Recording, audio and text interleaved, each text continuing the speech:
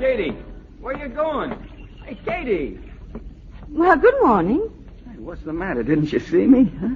I couldn't have looked very closely, could I? For a second there, I thought you'd forgotten all about our luncheon date. Oh, no. No, I didn't forget. You were walking right past me. Oh, how could you think I'd forget? I'll be right back.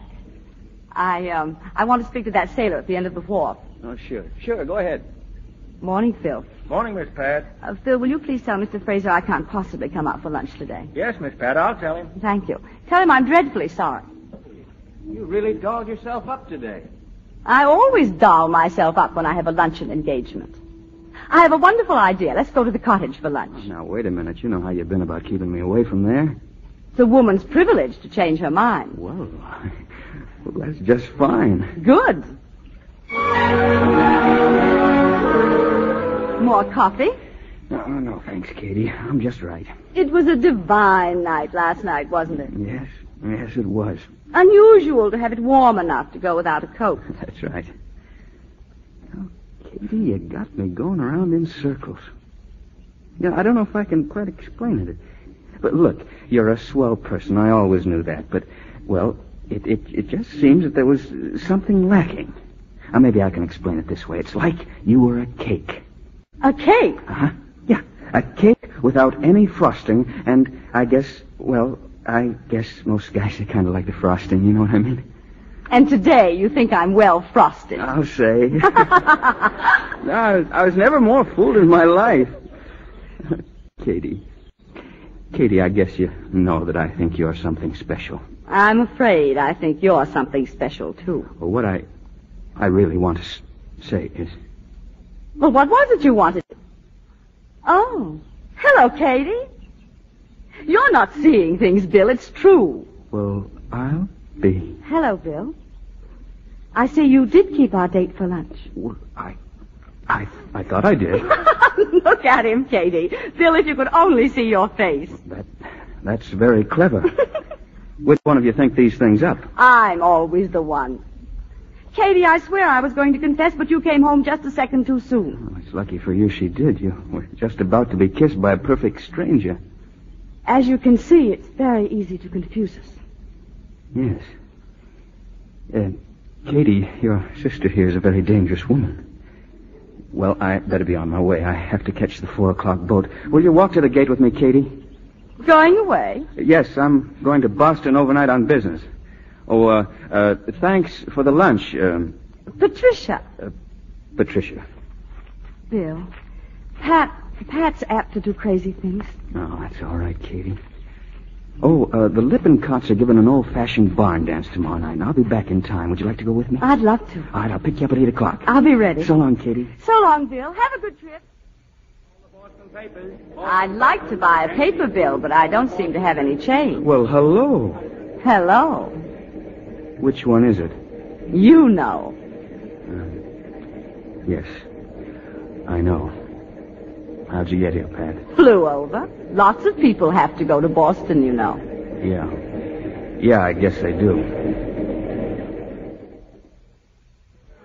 I haven't done a square dance, Bill, since I was a kid. Hope you don't mind if I step all over your feet. No, we'll step on each other's feet, Katie. If you are Katie. I swear by my honor it's Kate. I just wanted to make sure. Well, here we go. Bill, there's Pat. Huh? Well, so it is. I wonder how she knew about this. Maybe the Lippincotts invited her. But she doesn't know the Lippincotts. Well, maybe I mentioned it to her in Boston. Boston? Yes, I didn't you know that Pat went to Boston yesterday? No, I didn't. Well, good evening, Kate, dear. Hello, Freddie. Freddie, this is Bill Emerson, my cousin, Mr. Lindley. Well, how do you do, Mr. Emerson? Pat come with you, Freddie? Yes, she did. She asked me to bring her. This sudden passion for the bucolic life. Hardly her type of thing, is it? Well, Bill, aren't you going to ask me to dance? Well, sure, Pat, sure. I'll be right back, Katie. Well, that was quick work. Katie, let's you and I have a nice cool drink of Applejack, shall we? No, thanks, Freddie. Katie, tell me something. Just where does Pat fit into this jigsaw puzzle? It's a long story, Freddie, and I don't feel like telling it. Excuse me, I think I'll go out and have a cigarette. Katie? Freddie, don't bother about me. Hey, would you like to take a drive, Katie, huh? It's a fine night. Can I get you some coffee, then? You can drink it out here. Oh, for heaven's sake, say something. Katie, if that Bill Emerson means so much to you, fight for him. I can't. Why must you always let that sister of yours get ahead of you? Freddie, take me home. Why, Katie, I thought you'd be asleep. We missed you. Bill looked everywhere for you. Pat, you know I've never been very good at mincing words. What does Bill mean to you? I might as well admit it, Katie. I'm mad about him. And he feels the same way. I'm sorry. Don't be sorry. It isn't anybody's fault. Bill's so fond of you, Katie. Over and over he said what a swell person you are and what fun you'd had together. Oh, skip it.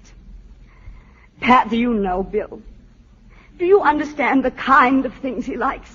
The kind of life he likes? You've never known anybody like him before.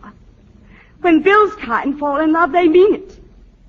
I know the kind of person Bill is, Katie, and I am mad about him. You must believe me. I believe you. And I wish you all the happiness in the world. You said yourself a minute ago that it wasn't anyone's fault. Go to bed, Pat. Go on before I make a fool of myself. Please.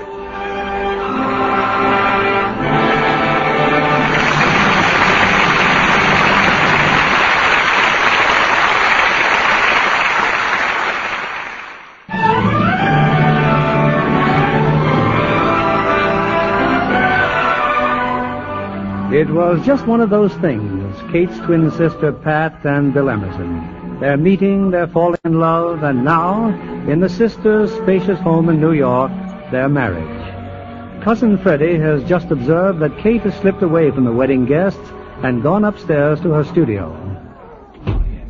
I thought you were probably in here. I wanted to get away for a few minutes, Freddie. You should go back to the guests. Kate, you've got to forget. Forget Pat, Bill, everything. There's nothing you can do about it. I know. I know there's nothing I can do about it. Have you made any plans? I'm going to work, to paint. Now you're talking. That's my girl.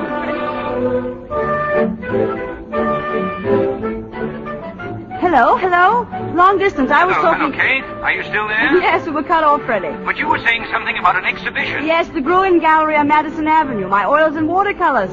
Are you proud of me? Kate, that's just wonderful. When? 2 weeks from tomorrow. Oh, good evening. Good evening. There's one nice feature about art exhibits. What? The buffet table. When the paintings bore you, try the hors d'oeuvres. I intend to fill up before I'm thrown out. Who's going to throw you out? Don't be funny. Look at me, I'm a bum. By any chance, are you also an artist? Enough of one to have an opinion of this exhibition. Oh, then you're a critic as well. You don't have to be a critic to recognize an amateur.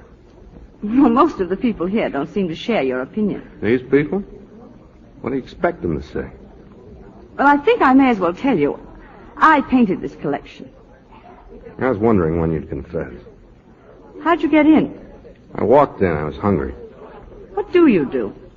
I paint. But I never had an exhibition, if that's what you're driving at. If you had the opportunity, what would you do? You making me an offer? I think I'd like to see some of your work. Find out whether you're a phony or not. Well, let's get out of here. I'll show you. Now? Now or never. I'll get my coat and meet you outside.